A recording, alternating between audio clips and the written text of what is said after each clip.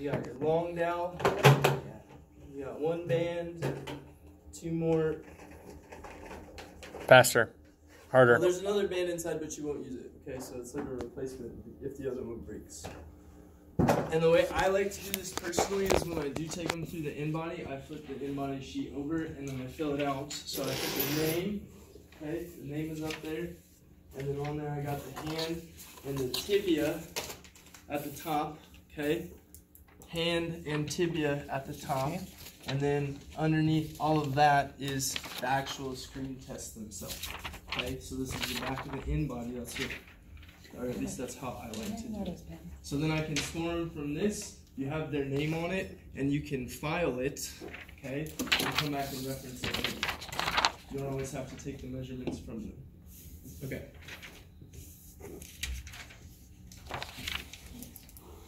All right. So let's. I'm gonna steal you guys. Yeah, good. Okay. So the functional movement screen. For the professional running the screen, there's a need for deeper knowledge and understanding of each screen, right? So what you guys have to do when you give this test is actually care about what the scores are and try and figure out what's wrong with each person, right? Scoring criteria only matters once the FMS professional verbally instructs the person being screened into the setup position. This needs to be perfect for each rep, the setup itself, okay? So make sure when you're coaching them, you're telling them what they're supposed to be doing without actually giving them the information to perform the actual exercise. Does that make sense? It's kind of confusing.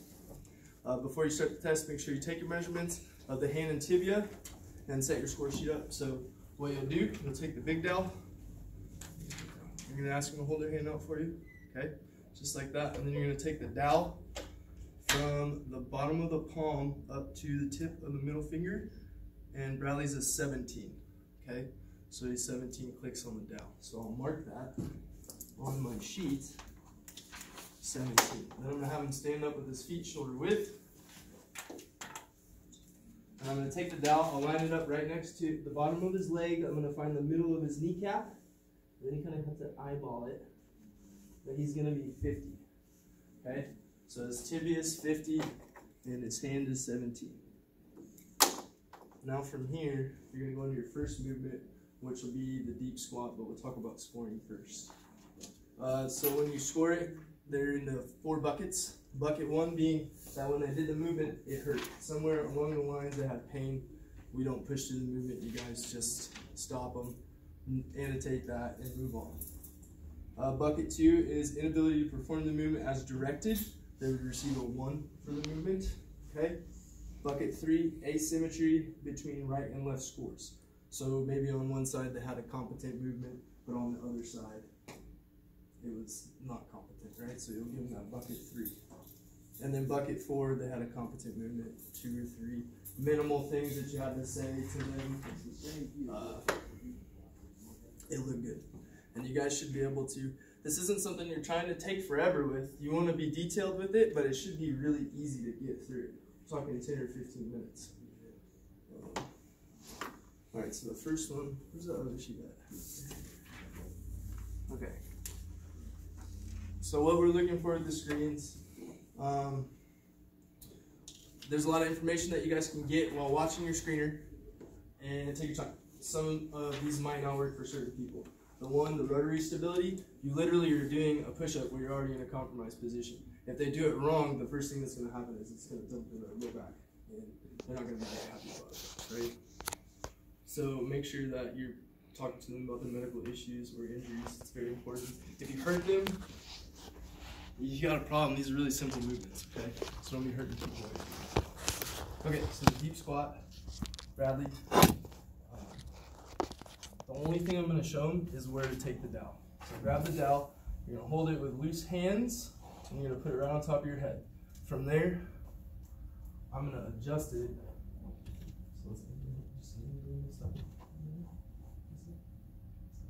You're looking for a 90-degree bend in his elbow, okay? From here, you're going to have him press up, hold it up, set your feet to what's comfortable for you, and let's see how deep you go in your squat. Okay, so go ahead and go back down again and hold it. What's the first thing we see that Bradley's doing right now? He's leaning forward. Right, so he's got that forward tilt, right? We want to see if that client can keep that bar directly overhead, so the bar path never goes forward or, well, probably wouldn't go back. It's nice smooth movement, right? What else are we looking for? Knees. Knees what?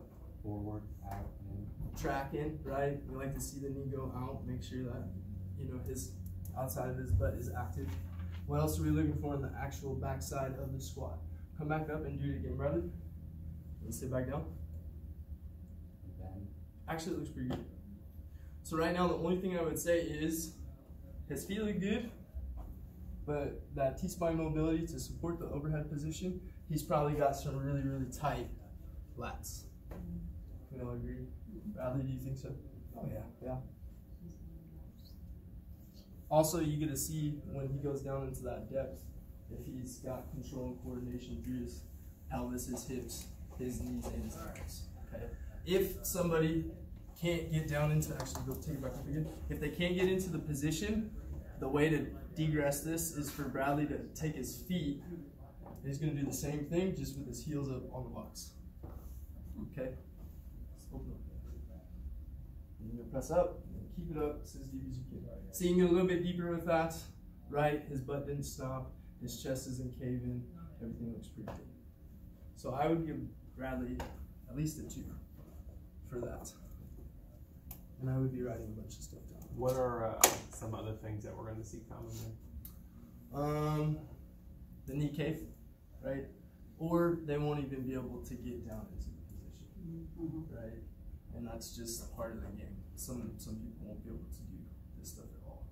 Yeah, That is that's pretty a lean zero. forward. No, pain is a 0. Pain's a Can't 0. complete. If they have pain, you guys should be always asking that too while you're going through that. At least each movement you're asking, did we feel pain at all? It's something that you're looking for. And the other thing you commonly see is the weight shift forward off the heel into the ball of the foot, which a lot of times elevating their heels will fix that. He didn't have an issue there. His weight was really good. Good spot, man. That's a good spot. Okay, so we're gonna go into the hurdle step. So now we're gonna take that measurement we used with the tibia, and we're gonna grab our 2 smaller poles. And you're gonna take your bands, and you're gonna set it up. You're at 50, Bradley. So you'll set it up one side, 50, and then the other side.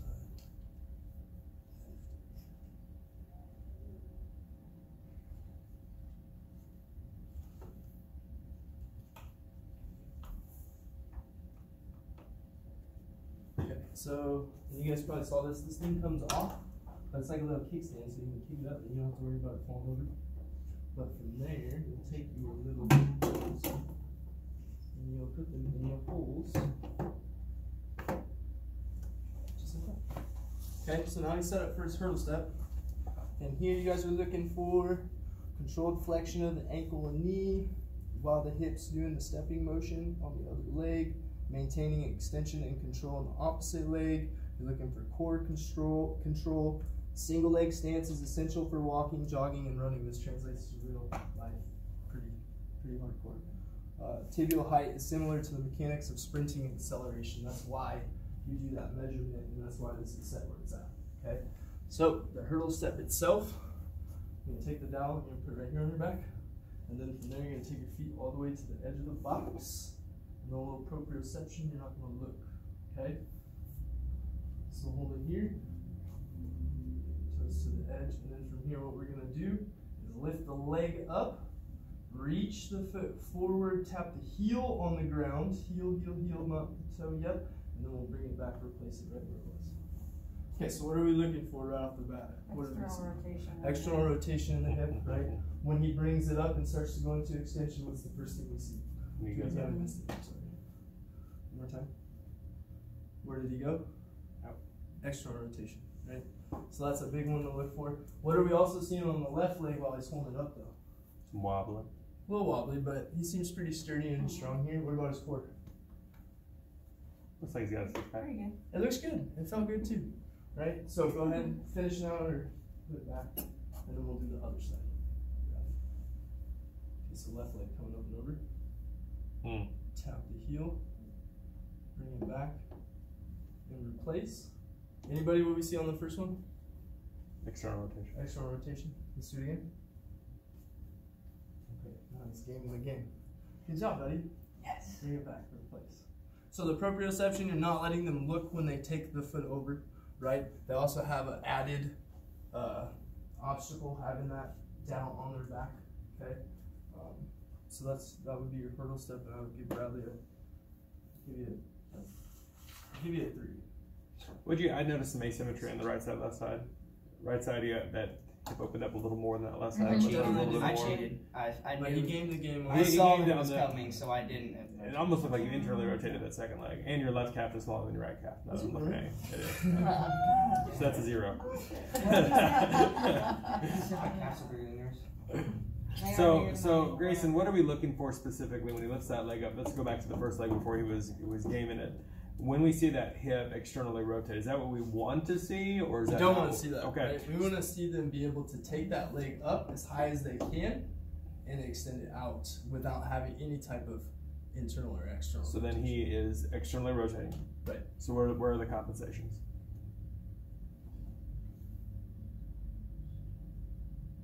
It's just tight hips. Tight hips, abductor, right? Yeah. That lateral gastric can be a little tight too. That calf. That's why we see that foot turn out. And the hip Right. flexor too, right? Hip flex. Well, this way said hips. Yeah, Okay. yeah.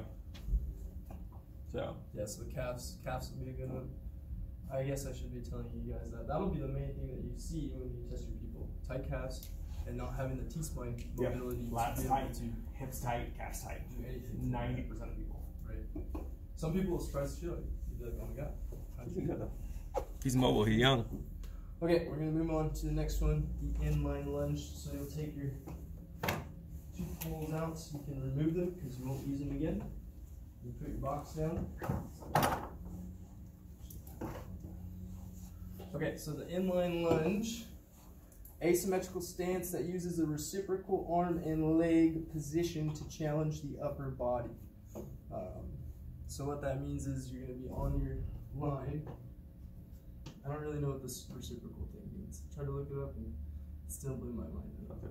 So he was a 50, right? So I'm gonna have one toe on the 0, my opposite foot's coming out, the heel will be on the 50. This will be the flat foot, back heel is off the box, okay?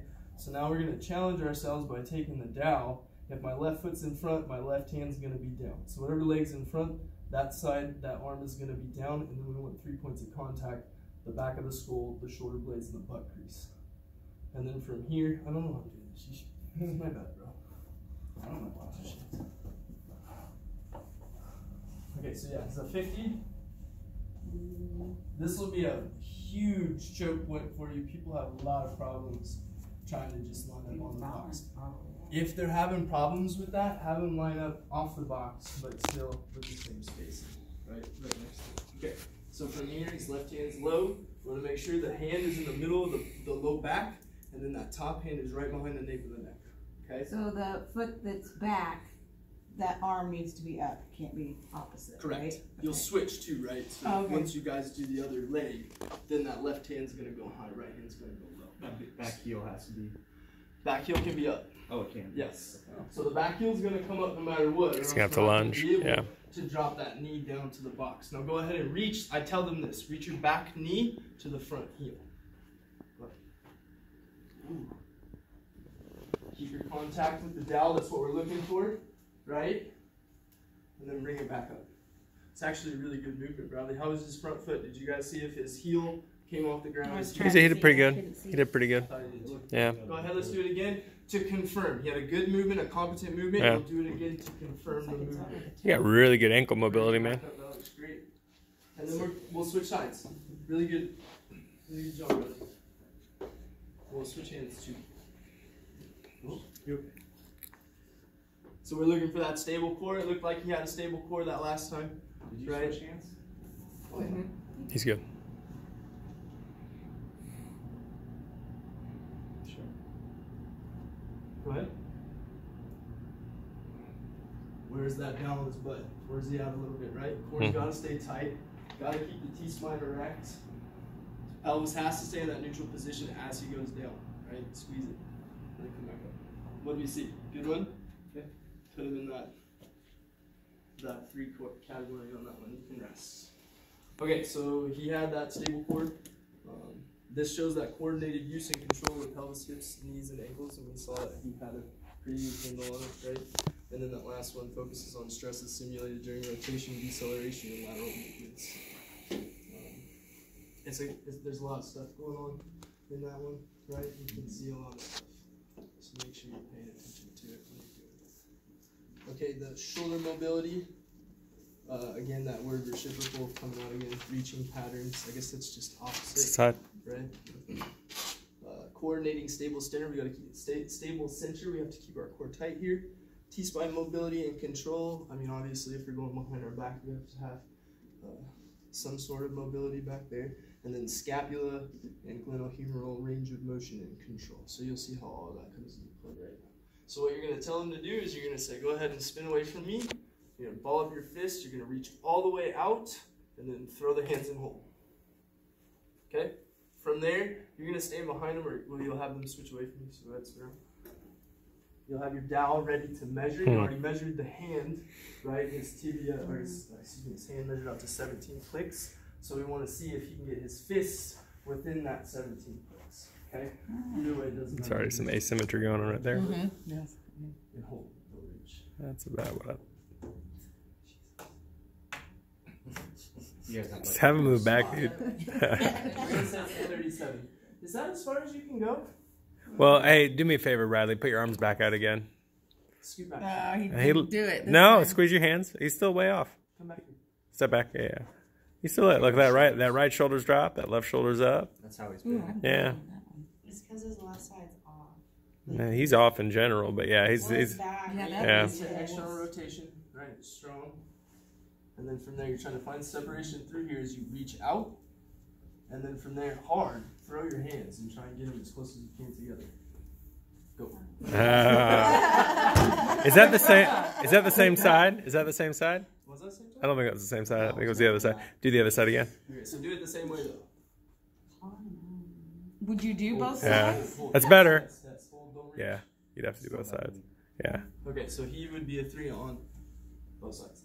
That was really good. If it's under the number If 17? it's past 17, I think it's if it's 2 past 17, you're in. Okay, so you can either be bucket 3, bucket 2, or bucket 1 because you're looking for pain. So watch though, and this is just more for my edification because it's been a long time since I've done this. When he was doing that, his rib cage was flaring up like a ton. He was clearing some space, So right? what is that? It's core Part of that stability. is Core stability. Exactly. So are we gonna pull that? Are we gonna use that to bring that number down a little bit? Are we gonna cue him? I just don't want to give him From another that? 3. Yeah. So if I would have seen that, We had no idea. If I would have seen that, I would have told him, okay, so this time we're gonna go through it again, right? That's why you have your confirmation, right? If he has if that person has a good movement and it's competent, confirm it. And if it's confirmed, you're good. But obviously, if they're doing that, you need to change the cue, make sure that they know what you want, and then redo the actual test. So let's do it again. Alright. But you gotta keep your core tight. Go back So- a little bit so you guys can measure Yes, it go and back not a hit that. There you go. Same thing. We keep this all tight. Hold it. Yes. That's better. So we're at 16, and this looks good. Yeah, looks good. Yeah. Okay, let's see the other side. They want you to fail so bad. Yeah, I just want different things to look at. Okay, so he's at 20 on that side. Your core look good though. Mm-hmm. Right? So that would be in bucket 3, excuse me. Asymmetry between right and left scores. So that left side, left hand high, I would score him as a 3. It looked pretty good with this core tight. But that right hand high, I'd probably give him a 1. Okay. Okay, ASLR, active straight leg raise. So I would even describe this as a hamstring test, but it's not. Okay. So from here, I'm going to make the client lay down. So I want him to lay down.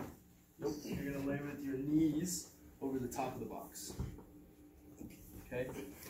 So from here, you'll have to scoot back just a little bit. Okay, so the dowel, the way we're measuring this here is the dowel's going to come right up in the middle of his quad. Okay? From here, the idea is going to be to see him keep that right leg glued into the ground simultaneously taking his left foot up as high as he can while keeping that knee straight. Okay, so go ahead, take it up as high as you can, keeping it straight, and he cleared it pretty well. He's a little shaky. You can check and see if maybe he's cramping up here or cramping here. Nothing. That definitely hurts. That, yeah. That looks good, right? I'd give him a 3. It's good. It's not really the hardest test that you can give him, but it's definitely not just your hamstrings that you're looking at here. Okay? Alright, so left heel's going to stay down this time, and then the right leg's coming up. And that one's really good. Wow. He really cleared that, right? But then again, we need to make sure we're looking at that left leg. Is it strong and stable? Is he keeping it out? Is it any bend in the knee? Is it Do they coming need off to the have ground? that foot flexed more? I would like to see the dorsiflexion the entire time, right? The more you can pull your toe back and get that leg back further, the better. But I want to make sure that the knee doesn't miss. Okay, so let me just see.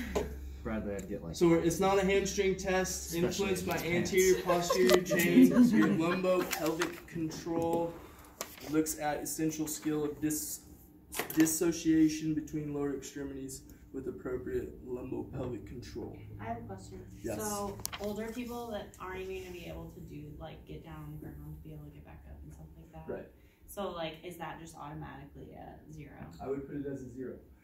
If they wanted to try it, you could always let them try it. Right. But what this is, no matter what, numbers, positives or negatives, it's just motivation. Yeah. To come back and see that, or to be like, I was able to do that. Right. Because that's such a surprise to them when they can't do simple movements like that, right? So if you're able to get them with the trainer can teach them how to do that stuff. Because you'll see on this next one right here, okay? So the trunk stability push-up. So Bradley's going to lay on his belly. This is the hard one. Probably the hardest one. So Bradley's on his belly. From here, I'm going to tell him to tuck his toes. So I want the bottom of his toes are pushing in the ground. And then from here, I'm going to tell him, take your thumbs to your temples, and then elbows on the ground. And then from there, I'm going to open my hands out to a 90-degree bend in my elbow. What? Bradley, open. So Are you sticking out your tongue right now? I feel like you're sticking out your tongue. He'll open There it you up. He has his 90-degree bend. He's going to plant the hand. Oh, you want me Okay. to let go of that temple? Now from here, we want to Good make catch. sure, because you can already see, he's going to do a push-up from this position, For real? right? So that's pretty. Probably could. It's really not as complicated. People, it's scary, but it's, if you read it, it's just anti-extension, right? You got to keep your shoulders down. So what I tell them is shoulder blades in your back pocket. Okay, you get what I'm saying? Yep. Can I take this back? Oh boy. He likes his new haircut. And then let's put that down, full down on the ground. Okay. From there, so shoulder blades in his back pocket. Brace your belly like somebody is about to punch you, and then squeeze your glutes as tight as you can. From there, all at once, Nice push yourself up. Go. Nice. Whoa! Right, so you see what I'm saying? If he Breathe. wasn't able to keep that tight, what happens to the low back? Everything Overextends, falls yeah. right into it. Okay, so you have to watch it when you're doing that with your client. I still don't think it was that great, to be honest. There was a lot of arch there. But it looks cool. It did look cool. You did it, And that's what matters. but I'd give you a 2. Oh, okay. Okay. Take that. Room for improvement. Okay, last one, rotary stability. Okay, actually, let's go through that real quick. Trunk stability push-up, ability to respond appropriately to an extension stress, right? Something trying to pull you out of position, okay? To resist extension and display control of a stable center, right? Keeping his core engaged so that none of that dumps into his low back. Sagittal plane stability. I mean, it kind of looks weird because you're doing a push-up. And if your stabilizers do not respond appropriately, the spine will be loaded inappropriately, right? So protect your back. Squeeze your belly. It's the most important part, okay? And then the last one, rotary stability. Ipsilateral, contralateral, you're gonna do both sides here. What this is, Bradley, you're gonna go down and straddle the box with 3 points of contact, okay? So your thumbs will be on it, your knees are gonna be on the box, and then your toes are gonna be on the box. But you'll be off the side. Oh. Right? It's like, No, ow. so Put it between your legs. between your Straddle. right? Oh, Straddle like the box. this. Okay, and then from here I want to make sure, right off the bat anyways, that his shoulders are right over his wrists. Yeah. So his shoulders are over his wrists, he's still not, so come forward a little bit. But I want his hips to be right over his knees, so he needs to scoot his feet back. Good. And then from here his toes are on, right? So toes, knees, thumbs are on. We all know what bird dog is, right? Bradley, do you know what bird dog is? Good. So what do we want to look for here first? What do we not want to see go with the spine? Okay. No extension, exactly. We don't want to see the spine go into that. So he has to brace his belly as he opens opposite arm and leg. Go ahead. Good. And then from there, knee to elbow. Going through flexion through the spine. And then take it back out full range of motion. And then put it back to the box. So that looked really good, right? Kept it out of extension. His belly looked like it was on. Everything was good. So we'll do the other side. Elbow to knee. Take it back out. And rest. Okay. So that was the easy part. Now we're going to do it where this would be it. Same side. Okay. So, Bradley, I want you to do the same thing. Just I want you to lift up one side of your body. Yes. Just like that. Okay, so let's take our time on it a little bit more. I would say to the client, lift your leg up first. Okay? And then from there, brace it all, keep it tight, and take your arm up. And then bring it back. Nice. That was really good. Okay, we'll do the other side. Same thing, that leg goes out first, no extension in his spine. Take your time. You gotta keep that belly braced, right? Let's do it again, brother. Keep your belly braced. Bring it back. Side might be a little weaker. That's okay. But you guys see, that one's a pretty challenging one too. At the West location, I put a mat in our trainer center so I can put underneath the box and they can put their knees down if they need to. You're the one who took my But mat. accommodate them on what? I said you're the one. I was like, what son of a took that mat? Put it up here. Okay, makes sense now. I put more out there. I put more. It's all good. You know? But that's it, right? So those 7 different movements, there's a lot more stuff to this, right? There's a whole why behind it. There's just not enough time to talk about it. Okay?